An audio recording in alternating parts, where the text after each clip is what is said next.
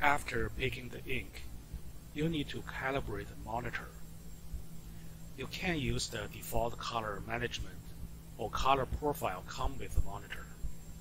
There are many tools that allow you to calibrate the monitor.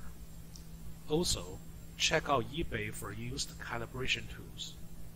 Basically, you have a digital file. Without the calibration, you won't have the standard to compare to. Here we have two monitors. The top one is calibrated. You can see that there's a huge difference of a calibrated and non-calibrated monitor. The next thing you need to consider is what kind of a printer that you are going to use.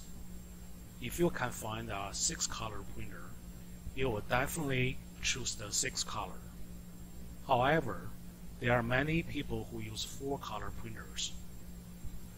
Most 4-color printers are designed for office use and do not have a sophisticated color management option.